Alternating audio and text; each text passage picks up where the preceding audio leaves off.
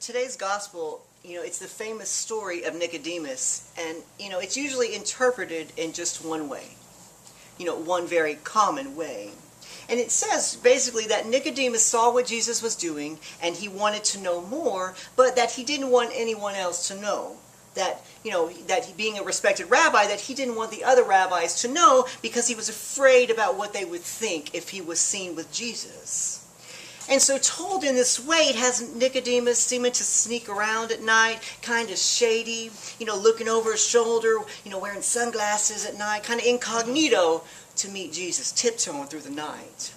And so sometime during their conversation, Nicodemus, he finds his voice, and he goes on to be a friend of Jesus, to speak out for him, and eventually to anoint him at his burial. And really it's portrayed as a fear to courage transition. And that's one way to look at it. But there's also another way to look at it as well. And a few years ago, I heard it preached this way, and it moved me. And it stuck with me to this day. And the feeling that it brought, I just cannot describe. And so I very much wanted to share it with you. And so I give thanks and credit to Reverend Dwayne for this message today. So there is another way to look at this story. The Word never tells us why Nicodemus went at night. It's only assumed that it was because he was afraid. But for today, let's give him a little bit more credit than that. So Nicodemus, he sees what Jesus is doing. He sees the things that he's saying, and it challenges him. It challenges Nicodemus in such a way that his mind is captivated. These miracles and these signs, these healings, this baffling teaching, he's intrigued to that point of pure excitement. So much so that whenever the day ends, his mind just won't let go of it. Keeps thinking about it, and he just can't sleep. And the more he thinks about it and thinks about it, he feels something happening inside of him. And the excitement is building, and it's building, and he just can't wait for the sun to come up. He can't wait for the morning birds to sing their song because he needs to meet with Jesus now. He's filled with that hunger, with anticipation and excitement like never before. And excitement, usually did not live in the stern traditions of the church at the time. Nicodemus is a very well-respected rabbi. He's a member of the ruling council. So he has a clear idea of how life should be, how people and things should work. But with Jesus, he sees a new wind moving in. He sees a new spirit blowing. And he finds himself laying awake at night thinking about the possibilities. It's the possibilities for his own life. What Jesus could mean for his future. And what about the possibilities for the church? What would happen, if the church became a place of liberation and of true intent? What if the miraculous signs that Jesus was doing could be multiplied throughout the church? How might things change? There's so many questions, yet so many hours until morning. And he just couldn't wait. Have you ever felt that way before? Have you ever had a Nicodemus moment where you just couldn't sleep? I remember being a kid, and every time our family planned a trip to Six Flags or the beach, I remember just itching to go. Like, I just couldn't wait to go. So the night before, I didn't sleep. I lay in my bed, imagined the waves. I'd get up and pretend to need water, like all kinds of stuff, because I just wanted to go so bad. And I know as a kid, whenever you're a kid, like Christmas Eve, you remember what it's like, that excitement and that magic the night before. When I was a kid, we used to sneak down sometimes because we couldn't wait, and we'd unwrap the presents and rewrap them by morning. But as an adult, there's some things, that also come up, that put us in that place. Sometimes, it's a big trip that's coming up. It keeps you awake. Maybe it's an early flight. Maybe you're having a cruise. Maybe, it's a meeting with an old friend. It's a graduation, starting school. What about, that night before that first date? You finally have the courage to ask them out, and you're ready. But the trouble is, it's the next night. It's not tonight. And so, you're laying in bed, and you're thinking, what you're going to wear, where you're going to go, how many times you're going to kiss, and, And so the more that you think about it, you want to go now. You want to go now. And so you look over at the clock, and it's 2 a.m. and then you glance at the phone and, man, I really want to talk to them. Do I dare call at this hour? I wonder if they're laying awake and thinking about me too. What about when you start a new job or college? You're so excited. It took you months, to find the right one, and every other one that you've had has led up to this one.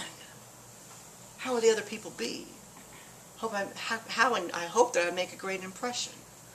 My gosh, I'm just so excited for the morning that I just can't sleep. Nicodemus couldn't sleep either. And so after laying awake half the night, he finally says, you know what? I am going to go now. I am going to have this conversation now. I can't wait for what God is going to do in my life, and I don't know what it's going to look like, but I want to get there now and find out. Now, if you look at the culture of this time, this could be very likely. You see, there was a very strong emphasis on to study and to learn and to grow in God. It was very common for the rabbis to study the Torah late into the night.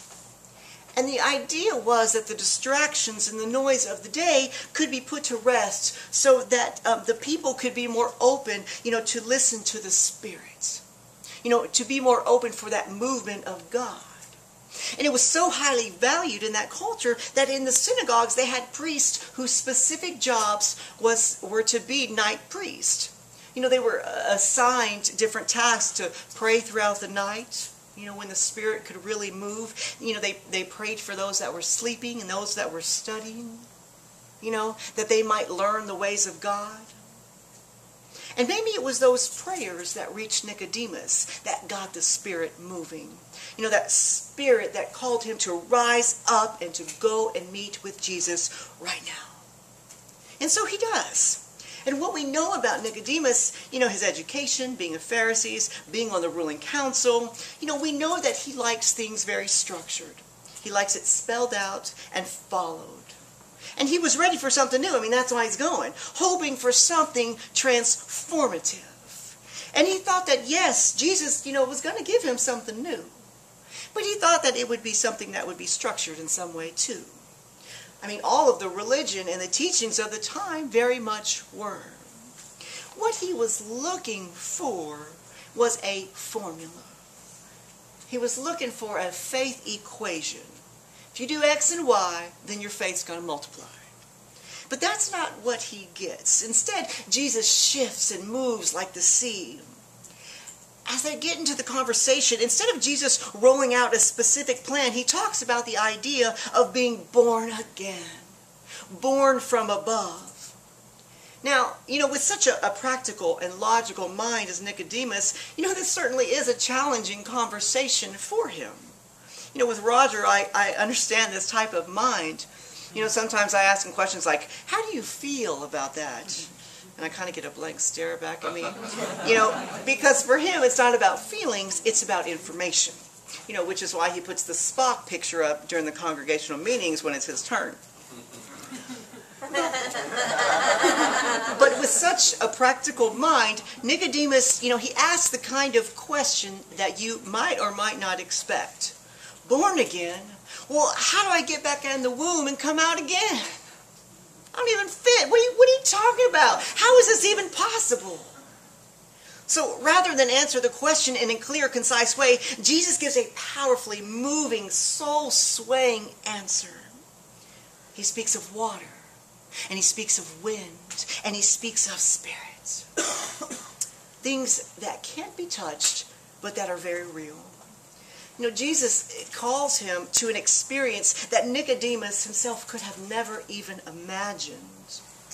And I think that we have a lot to learn from this story. We have a tendency, as people of faith to want structure, a format, if you will. We want our faith path to be lined out. Just tell us how to be, tell us how to get there so we can feel safe and secure. Just tell us how. And I think that, many denominations and committees and boards, they line out, so many details, so that they can be assured. But the trouble with that is that they are only being assured of what they already know. You see, they and us want to feel comfortable doing what we know and knowing where it leads. in times of trouble, we just want to say, just tell me what to do and I'll do it. Just give me a list, I'll check it off, I'll fix each one, and then I'm going to know I'm okay. Just give it to me. But Jesus Christ says in the scripture, that's not how it happens. Jesus, is saying that, as much as we want it to be that way, that's just not how it works.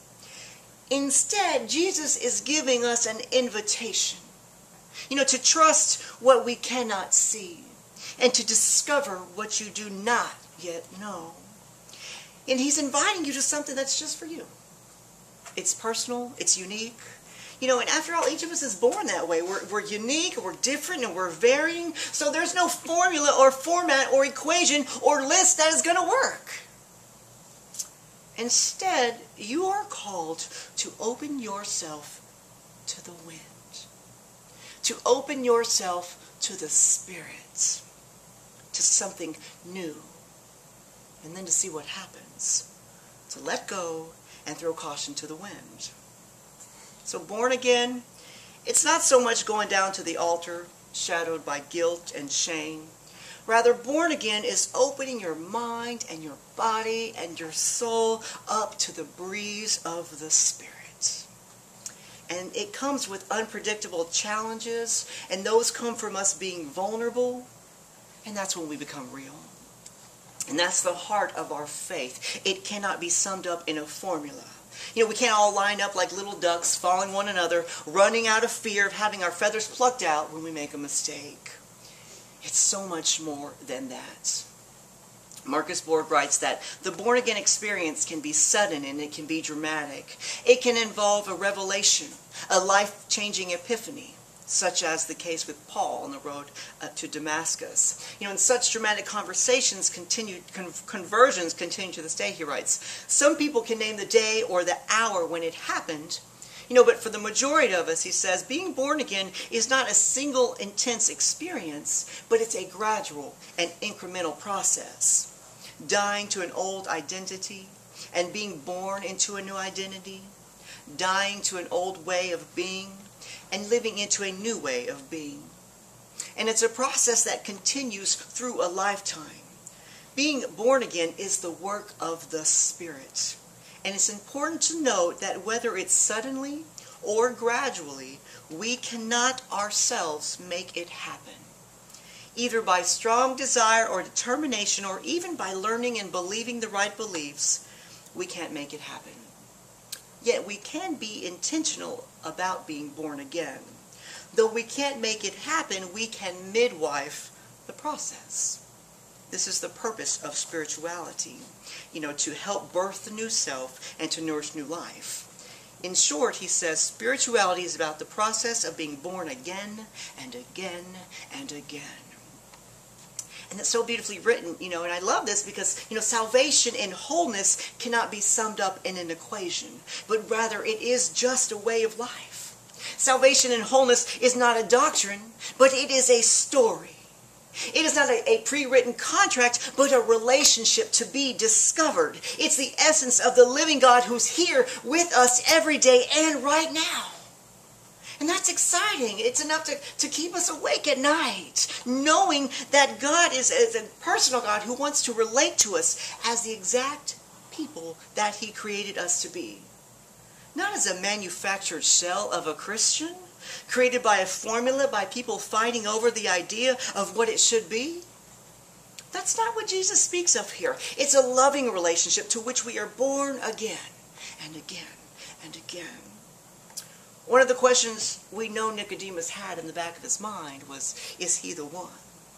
And what proof can I find? So like Nicodemus found that day, we find that all the proof that we need is already blowing inside of us. So while there's not a formula, there are tools and there are approaches that can help you get there. One is to be sure that you remain open. Open to each day just to see what God will do, where He will take you when you finally throw that caution to the wind. Meet that friend after all. Amend your schedule easily. Quit pretending to know. travel lightly and shake off your fear of looking foolish. Throw caution to the wind. And part of what opens the door to openness is finding a place beyond the noise, above all the rigmarole of the day. You know, with such technology and busyness, and we get trapped in the superficiality that the world presents to us. And we buy in at the cost of our spiritual gain. So, on one hand, you know, we are called to community, to dialogue, to celebrate together. But, on the other side of that, we are called to find those places of listening, those places of silence. So I have a challenge for you. Now, it's not a formula, but it's a tool to help, you know, invoke the Spirit into your multifaceted faith experience. And it's an invitation to us all. Now, I know some of us are accustomed to falling asleep with the TV on, Roger. I'm on you today. But I want you to try something. You know, 15 minutes before bed, I want you just to turn the TV off. Now, I know, just get over it. It's only 15 minutes. Throw caution to the wind, turn off Letterman, turn off Kimmel. And you need to turn it off because it's important, because it could be blocking what God is trying to say to you. You know, how will you hear the Spirit over jokes about Snooki? You know, you need to be listening. So I want you to take 15 minutes to have a Nicodemus moment. Study some scripture, you know, maybe a devotional. Even if it's one verse, read it, ponder it, feel the silence, and then ask a question. And allow yourself to go into a night place and specifically tell yourself that it can become a spirit place. Now, I want you to take a 3x5 index card, and during that 15 minutes, I just want you to hold it before God. And then write a question or a thought to God on it. And it can be anything you want. So maybe you want resolution. Maybe you have questions. And then before you go to bed, put it under your pillow or on the nightstand. And then say, God, you know what kind of crazy day that it's been. You know, there's so many things that are just swirling around in my life and in my day. But right now, God, I'm going to go to sleep.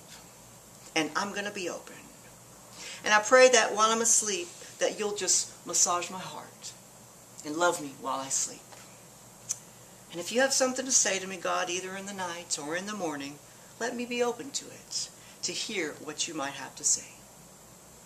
And in the morning, even if you didn't think you heard anything, I want you to pull out your card, pick up a pen, and begin to write a response.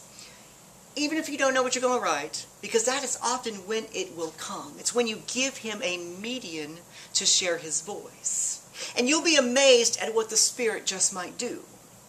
Now, I did this last night, and I want to share with you how it went. God, you know I care for my mom in the happy yet trying days that I have. How long will I be here doing this? And tell me how I can do it better when my flaws rear their head. John, I never expected you to be perfect. Cut yourself some slack. I already have. Remember that my yoke is easy, and if you serve with my nature, then your burdens will be light. How long will you be there, you ask? Remember your call to greatness and know that what's a few more years when you're going to spend an eternity with your mom and me. This time, though, when you get here, I'll be serving you. And I can't wait to wash your feet, John. I call on you to measure your time there serving, not in minutes or in years, but in moments of love accrued. Every day you are there, you are becoming more and more like my son. And John, even in your imperfections, you make me so proud. Love, God.